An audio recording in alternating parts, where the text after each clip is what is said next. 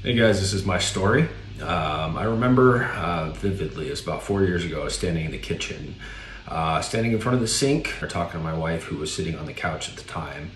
And we were having a conversation. And I remember very specifically that she knew something was very heavy and something was going on, but she didn't know what. And I knew I wanted to tell her, I needed to tell her, but I didn't know how.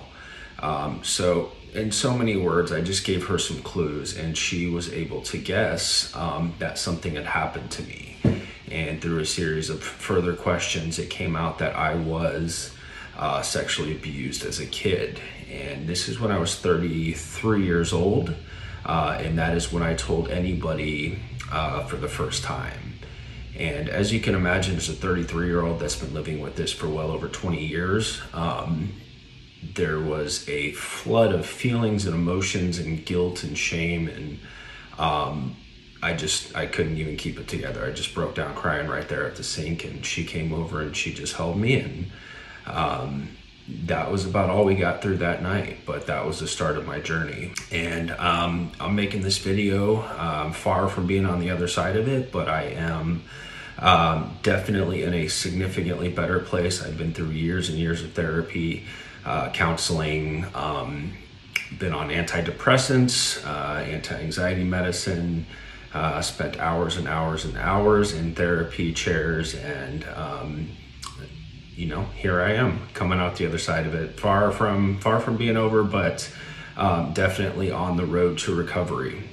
This is something that I lived with for 20 plus years, and something that I've been on the other side of since the first time I said it for only about 4 years. So you can imagine that it's going to be a process, and it's not something that's going to happen overnight, but I just want to get it out there that, with the statistics, I sadly became a statistic when I was 10 years old. And that statistic is that 1 in 6 guys and 1 in 4, or maybe even 1 in 3 women are sexually abused. And for me, that happened when I was about 10 years old. Now, I grew up in a very loving home, by all accounts, very strict, very rigid, Christian home, ultra conservative, if I had to put a definition to it, but a very loving home nonetheless. My parents really did what they thought was best, and unfortunately that may have been a little bit misguided, but nonetheless out of no ill will or malice. So I remember when I was about 10 years old, one of my friends that lived in the neighborhood, is an older guy that I was allowed to play with. He was kind of looked up to him because he was a little bit older. He went to a private school, which I thought was super cool. And, he had access to things that I didn't have, like, he can get into a Playboy, and he had a BB gun, just little things like that. As a 10-year-old kid, that's pretty cool. So I just remember, wasn't one specific instance, wasn't anything that happened all at once. It's a process that I now know is called grooming. So it started off with little things. I remember the first time I did anything that I regretted with him was just looking at porn. So we had a Playboy, and that was my first exposure to pornography of any kind, was at 10 years old. And I just remember sitting in the garage behind a stack of boxes, and he pulled out the Playboy, and we're just giggling, laughing, thought it was great, and looked at boobs for the first time. So that's kind of what started the slippery slope that ended up leading to me being abused. Started with the Playboy, and subsequent things were did everything from shoplifting at the worst, tried to stole one of his dad's beers and tried that, thought it was disgusting and had no idea why anybody would drink that. Ended up smoking cigarettes, cigars, just a series of bad choices that I was led down by this particular perpetrator of mine. And it wasn't all at once. This whole process from start to finish took probably about 8 or 9 months, where I'd do one little thing, and every little thing that I did gave him a little bit more control. So it started off with the pornography. That's something that I really enjoyed at that age. Obviously, it's something that was very awful and I should have never been exposed to, but at the same time, it's something that I kept coming back for. So that gave him a modicum of control over me. subsequent things like stealing a beer. If that came out that I had tried a beer, then I would have gotten in major trouble at my house. Same thing with smoking a cigarette. Just want to be one of the cool kids, like smoking a cigarette and being all rebellious. But again, if my parents found out, then they would quite literally lose their shit. So that's not something that I could tell them. And so now we had pornography, we had drinking a beer, we had smoking a cigarette. At one point I took a dare and attempted to shoplift, and I say attempted because I never actually made it out of the store. My naive self thought I could jump on my bike and ride away, and of course it had those little alarm thingies, so when you're at the store, you walk out the door, you see those like metal sensors. Yeah, I set those off and had half the store coming after me. So needless to say, I never made it to my bike or anywhere else, and that was enough to scare me straight in the shoplifting department. I never did that again. But obviously I never told anybody, and my parents never knew. So again, that gave him another lever that he could control me with. And that went on for, like I said, about 8 months. And then the culmination of that was I was actually abused. I was raped, let's call it what it is. I was raped for a period of about 3 months. And that included everything from, him forcing me to help him masturbate, to eventually actually being raped. I remember very specifically, it happened one of two places: in his clubhouse in his backyard. He had this cool little, I thought it was cool at the time, until what happened. But he had a, like a treehouse fort kind of thing in his backyard, and he would look at porn while he made me masturbate him.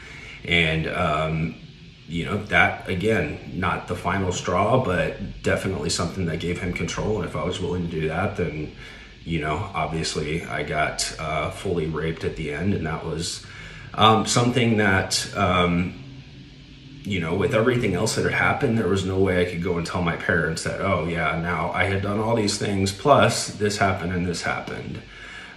So for one, I felt more like an accomplice or a participant in it because I had more or less gone along with everything else up to that point, because each one took me a little further and gave him more control over me. So I didn't feel like I could say no. But ultimately it was something that I had no ability to tell my parents, and quite frankly, I don't think was ever even on their radar in any way, shape, or form. So that led to a very disruptive childhood, as you can imagine. Having that happen at 10, I was probably 11 when it all ended. Never telling anybody about it, nobody ever knowing about it, and having to live with that and carry that for the next 22 years. As you can imagine, that was not something that I had the capacity to deal with. I wanted to deal with. I was quite literally just trying to survive. And I remember very vividly that I would act out in these crazy ways at home. Very angry, very rebellious, very just pissed off at my parents, at life, at just everything, because I was hurting and I was wounded and I didn't know what to do. So my cries for help were perceived as they were perceived as anger and hatred and rebelliousness, and basically the end result was that I was punished. It got so bad at one point that I was actually kicked out of my room and had to move into a cot where I had 3 shelves as punishment. It escalated further to one point when I was around 16, where I actually got kicked out of the house. Or technically, I guess I left of my own accord because they gave me an ultimatum and I figured I could just do it on my own. So I lasted a whole night or maybe 2, I don't even remember. But then I was back at home and decided that I would just kind of suck it up and get through the next, couple of years till I left the house. So fast forward to getting out of high school. What that looked like me was I never dealt with it. All I could do, my coping mechanism or my survival mechanism, was to push it down. just kind of suppress it, and didn't know how to deal with it, didn't know how to cope with it any other way. So I started turning to alcohol, pretty heavily drinking from probably the age of about 19.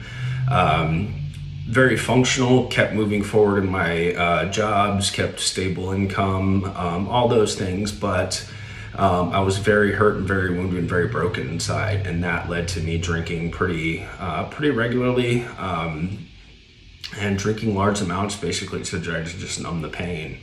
My attempts at connection were just sleeping around. I had no capacity for any kind of a real relationship, so to get any kind of connection, all I would do is just, pick up random girls at the club, and I would end up sleeping with them, sometimes for extended periods, but anytime it got even remotely serious, then that's when I would break it off and I'd move on to the next thing.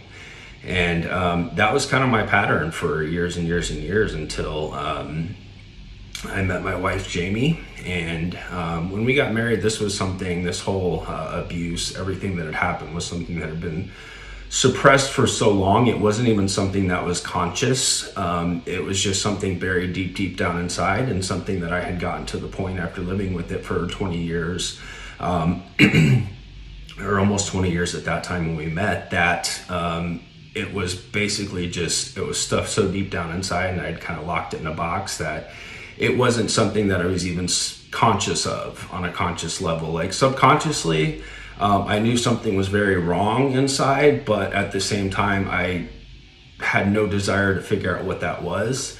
And I had no desire to try to deal with it, because all my experiences in childhood had taught me that, anything that I bring up or anything that I try to do is just going to lead to me being punished.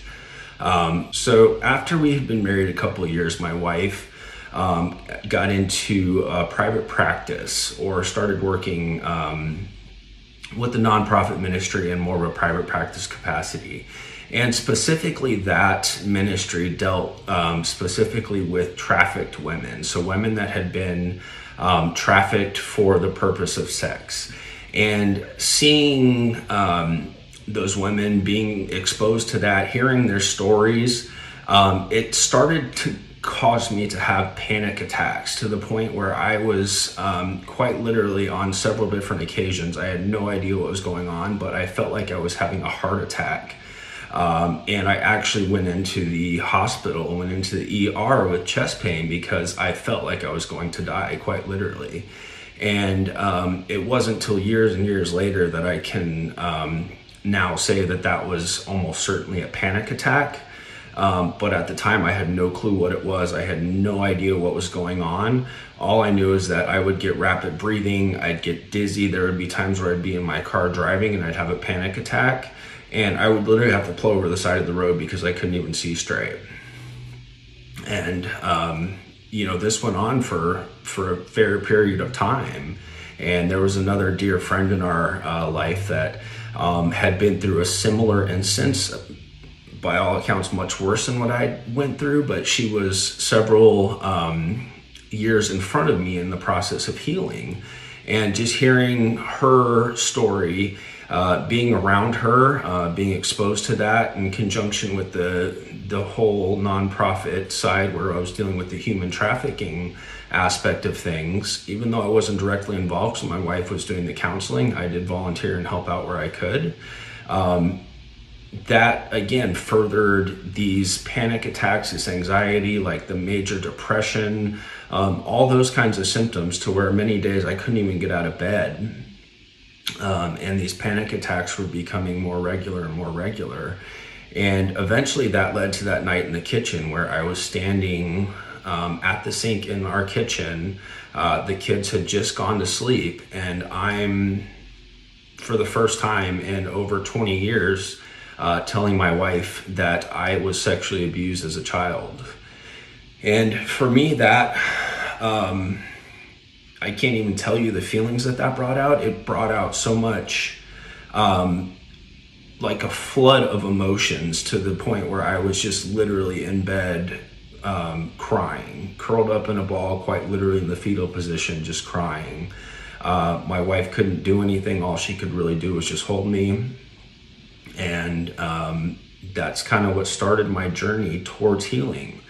And my first steps were to contact our church, because they did have some people that dealt with counseling, and they were very intent on keeping everything inside the church. So I went to, and actually, truthfully, it wasn't even me that went to it. I couldn't even have that conversation. So Jamie had to go to the appropriate people there and just let them know that there was a conversation that was had last night, and this is what's come out. And as a result of that, I entered into counseling with one of the pastors at our church. And to be completely blunt and honest, and again, nothing that they did was intended to harm, but it set me back further than it helped me, because they were just not equipped to handle what I was going through, especially being that fresh and that, recently, having been that recently revealed. It was just, quite frankly, it was a disaster. So after about 4 or 5 months of that, I ended up going to a different counselor, a professional counselor that had a PhD, again, Christian counselor, because I had been conditioned that mental health was bad as a kid, and that anything dealing with mental health, you just needed to pray more and read your Bible, and then God would take it away. So having that mentality, I felt like I had to go to a Christian counselor, because a secular, quote unquote, secular counselor was not an option. That was kind of my mindset on it. So I went to a Christian counselor, by all accounts, a very knowledgeable, very equipped person in most areas, but had no experience or no real knowledge of childhood sexual abuse. And as a result, what we ended up doing over the next, took almost a year before I left that counselor, was just dealing with all the peripheral issues. My marriage, my work, my depression, anything but the actual core issue of having been abused as a kid and still having no clue how to process or deal with that. And for me, that led to so much hope and despair, because I was sitting here with this person that's supposed to be a professional, and all I want to do is deal with this and get past it and get on with life, and they're doing everything but help me do that. All I'm getting is, okay, well, let's focus on your work this week and how it's impacting your work, and then your marriage and how it's impacting your marriage, and how's your sleep, how's the anxiety, how's the depression, like all the circumstantial stuff that had nothing to do with it is what was being dealt with. And that left me, quite frankly, just hopeless, because I thought, if this professional can't help me and they're not going to confront the problem head on, then what the heck am I supposed to do? Like, I'm going to live with this forever, and I should have never freaking brought it up. And I remember very specifically, after I left that last counselor, I remember walking into church one day, and I was very hopeless at that point, and I had I had more or less decided to give up. I was just done. I'm not going to continue in counseling. There's no point. But I walked in to church, and I remember the first time I walked in after that, it felt like I was dripping with this shame and this guilt. And it was almost like, the best way I can describe it is like everybody in the church knew. I felt like everybody saw right through me. I felt like walking in the door, I had this giant tattoo, I was abused, across my forehead. And it was just the most horrific and gut-wrenching and sickening feeling that I had. And to this day, like, I can remember it very vividly. And it's nothing that anybody did. It's just, that was the weight of what I was carrying all this time, and unable to deal with it, I hit kind of a breaking point there. And praise God, that's not where the story ends.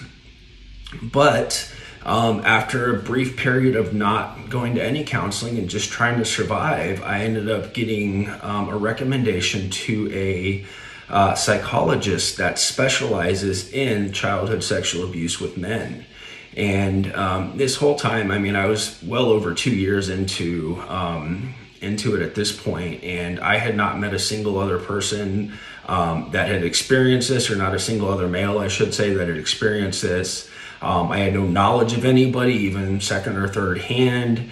And I felt very much like I was on an island. And that's my biggest purpose in making this video, is that I want you to know that you're not alone. Wherever you're at in the process, wherever you're going through, like, you're not alone. And statistically, there are so many guys out there that have gone through this at some age and who are probably not going to deal with it or haven't dealt with it at all, because there's such a stigma attached to mental health in men.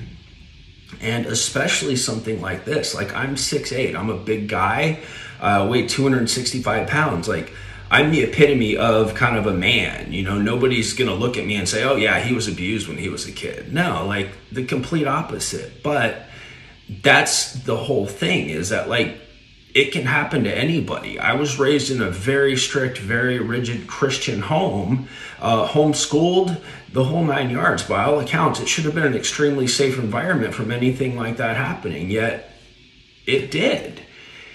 And that's my purpose, or my ultimate purpose in this, is that there is hope and you can get out of it. Like, you know, from the time that I first expressed it till now, 4 years on the other side of it, after living 22 years with it. Like, I'm, by all accounts, 100% better than I was, but far from where I want to be. And it's a process, and it's a growth, and it's something that I'm going to have to continue working on. And this is kind of my way of punching fear in the face and just, you know, yes, I was a statistic. Yes, I was abused as a kid, but I want to use that story for good, and I want to help other people that may be in the same situation, let them know that you're not alone. That was my biggest feeling, guilt, shame, and just like I was completely alone. And you're not alone. And I'm not condemning church counseling by any means. I'm sure there's some very well-equipped churches out there that have this under control, but my experience has been that church counseling is not the way to go when you're dealing with sexual abuse. They're not equipped for it, and it is such a detrimental thing that happens. Like, I learned after I got to a psychologist that actually dealt with this stuff specifically, that at the age it happens, so for me around 10 or 11 years old, that's where my frontal lobe, or I'm assuming frontal lobe, I believe that's correct, but one of my lobes basically stopped developing. So it was essentially frozen for the next, you know, up until basically I started going through therapy that dealt specifically with the trauma. You know, 20 years later, it was basically frozen in the state of a 10-year-old brain. So it ceased to develop. It just got frozen in time. And I went through my whole life with that as part of my brain, basically a 10-year-old brain. And that had, I'll never know the full consequences of that, but you can imagine that, you know, being a 30-year-old guy with a 10-year-old frontal lobe is not a good thing. So I think I'm starting to ramble here, so I'm going to wrap it up. But that's my story in a nutshell. Like, by God's grace, I'm out the other side of it. I have a loving wife. I have 3 wonderful kids. I have a business. I'm on the verge of, you know, getting a... I'm in the process of getting my coaching practice going, and this video, like I said, was about me punching fear in the face, because it's something that I know statistically there's many, probably hundreds and thousands, or sadly, you know, tens or hundreds of thousands of people out there that have dealt with this. And you're not alone, but I also want you to understand that if you're going to get help, make sure it's somebody that knows what they're doing. Make sure it's somebody that specializes in sexual abuse, because there are so many counselors out there, and my wife will be the first one to tell you that unless you're equipped in it, then it's not something that you should be handling. My wife's a professional counselor. She's a licensed professional counselor, and she has gone through extensive training to deal with trauma. But prior to that, she would not be the best person to serve me or anybody else that's dealt with that, because she is not specialized in it. It's such a specialty thing, and there's so many nuances and facets of it relating to the brain and depression and anxiety and just all the physiological stuff that happens, that it's going to mess you up worse if you get help from the wrong person than it is going to do any good. But even if you're at a position where you've tried it in the past, don't give up, because this can be beaten. You can get over it. It doesn't define you. It's not who you are. It's what happened to you, but you can still have a thriving and successful life, whatever it may have looked like up to this point. So again, you guys aren't alone. If I can be a resource in any way, that's my purpose in this video. I want to help people, and I want to use my story for good. So, you know, you can find all my contact information on my coaching page where I'm posting this. Feel free to give me a text. Text or email would be preferable. I generally don't answer calls I don't know. But, you know, shoot me a text, shoot me an email. Let me know how I can help you or what I can do. And I would love to be that resource for you guys. Okay, that's all I got. Thanks for listening, and I'll talk to you later.